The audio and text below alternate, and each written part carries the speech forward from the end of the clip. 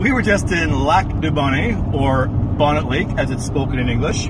We went to Dee's Family Grill and Dairy Hut, where we had 2 burgers, a set of onion rings, chili cheese fries, chocolate milkshake, and a Diet Coke. Big chocolate milkshake, by the way, very thick, breaking my straw. The Fireball burger I had jalapenos, hot peppers, hot sauce, very hot, lived up to the billing. It was made, however, with store-bought patties, wasn't homemade.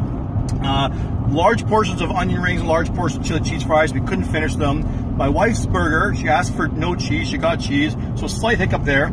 All in all, very good, except it was a little pricey. It was $50 for the, excuse me, I'm burping, $50 for the entire meal, which is a little high, and when you're spending that much, you actually want more than what you want better value than that. If you're in Lac du Bonnet, try it out. I'm sure you'll enjoy it, but bring your wallet because it ain't cheap. Next week, we're going to be off to another small town drive-in.